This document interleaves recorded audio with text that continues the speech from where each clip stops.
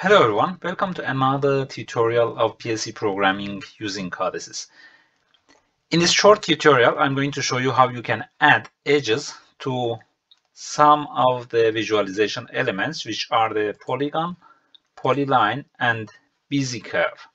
Okay, so basically when you want to insert a polygon by dragging and dropping it into the visualization screen, the number of the edges are already defined as 5 that you can see over here.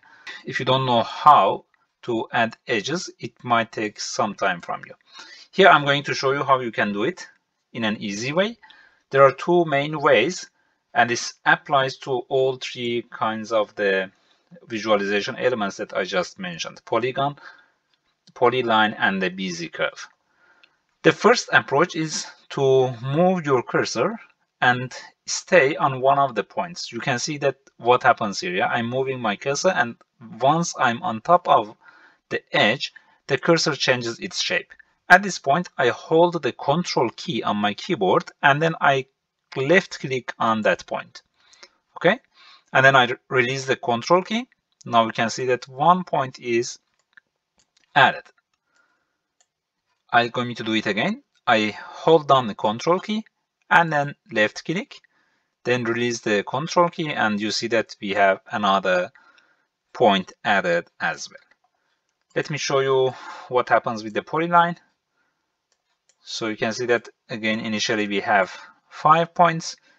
If I move my mouse, the cursor, on top of one point and hold the Control key on the keyboard down and press the left mouse down, you see that one edge is added, or one point is added to my curve. That's one way.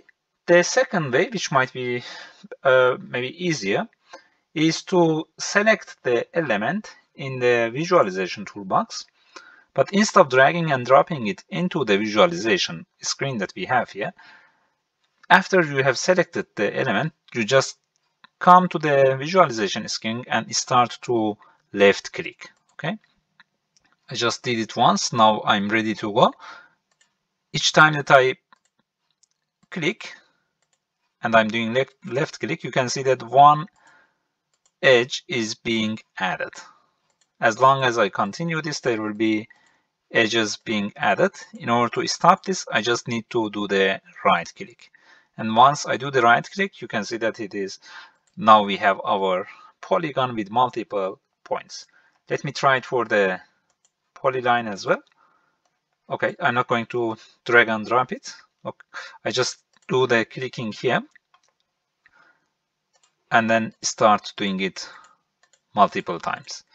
You see that each time that I click, there's an edge added, and then by right click I stop it, and then we have the polyline as we wanted. And it also applies to the Bezier curve. So after selecting it, I come here, and then each time that I click and then right click, you see that the points in this case for the Bezier curve, the points are the specific points for the Bezier curve are added. Once you have created the polygon or polyline, any of these elements, and you want to decrease the number of the edges, let's say, in general, what you need to do is to hold down the Control key and Shift on the keyboard at the same time and start clicking. So each time that you do clicking, one edge will be removed. If you continue to do this, you can see that now the number of edges for this element started to decrease. I can show you what happens to this polyline here. So I'm holding down Control and Shift at the same time, and I'm doing this left click. With each left click, one edge is being removed.